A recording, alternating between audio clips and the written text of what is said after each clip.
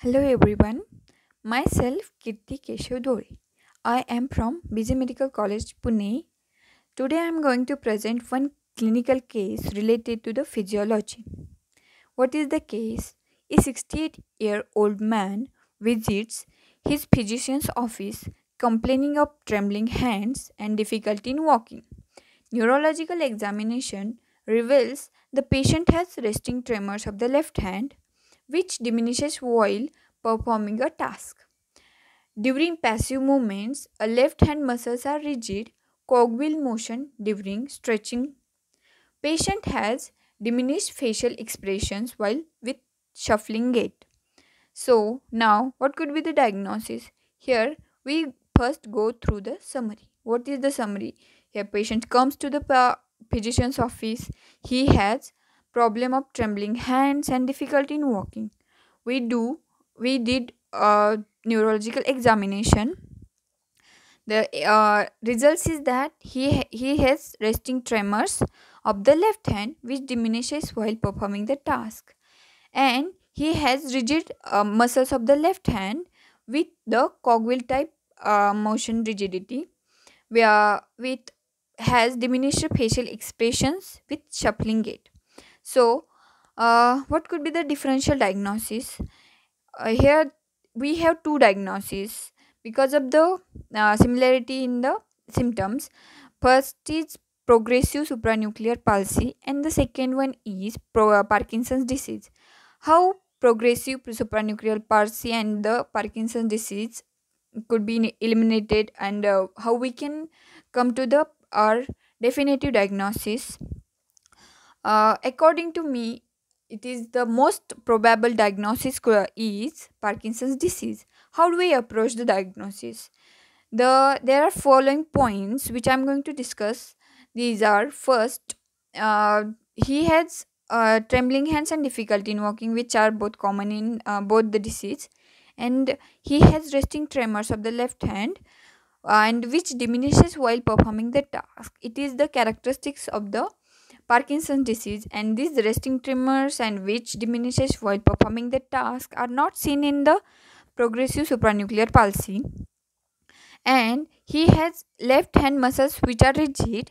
Yeah, both in the both disease the muscles got rigid, but the type of rigidity is cogwheel type here, which is seen in the uh, Parkinson's disease. In the progressive supranuclear palsy, we got the clasp knife rigidity.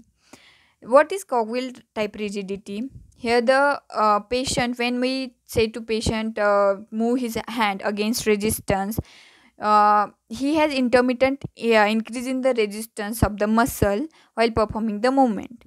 While in the clasp knife, there is only first in the initially there is a resistance offered by the muscles, and after that there is a smooth movement.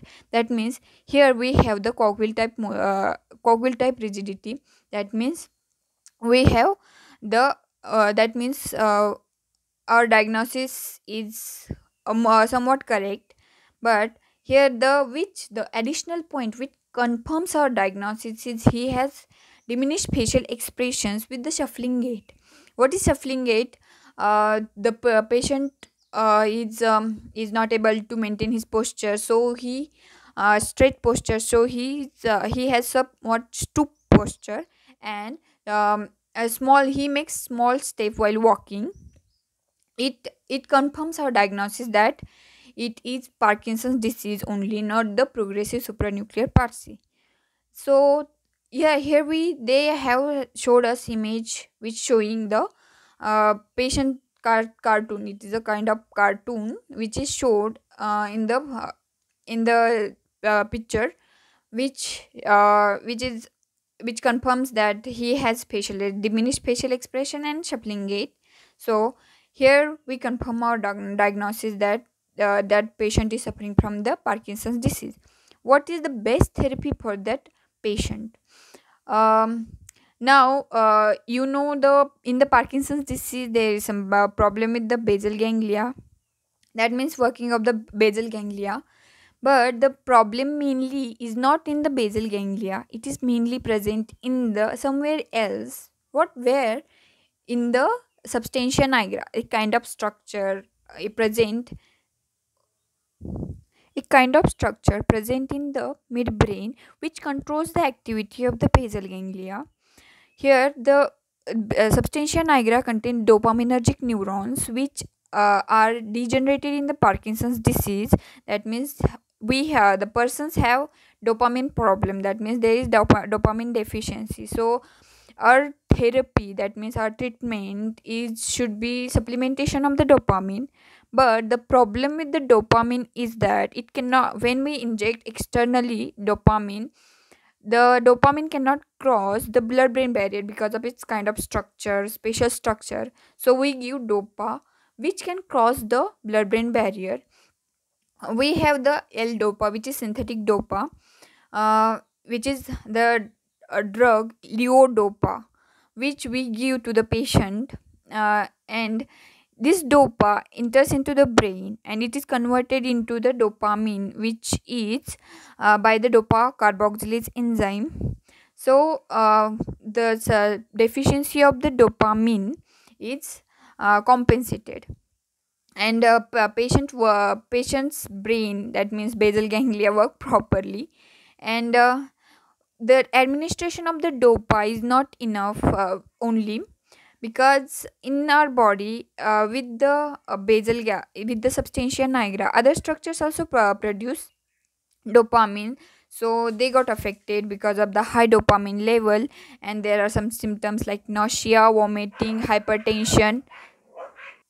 So we supplement patient with the some dopa analogs which cannot cross the blood brain barrier but can act on the dopa carboxylate and inhibit it inhibit it from converting our L dopa to the dopamine.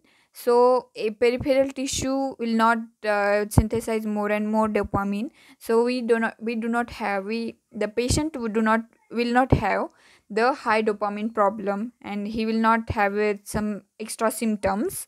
So the best therapy is administration of the levodopa with the carbidopa, the dopa analogs.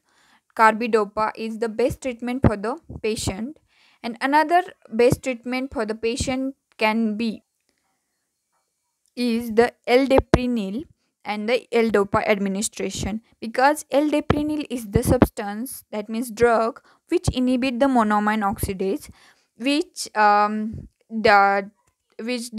degrade the dopamine inside the brain. So this monoamine oxidase is inhibited by the L-deprenyl, so our dopamine levels are getting higher and higher. And also L-dopa, which supplements the.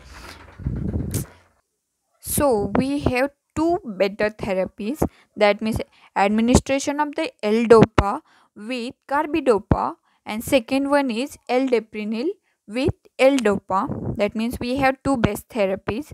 So thank you very much. Please like this video. Thank you so much.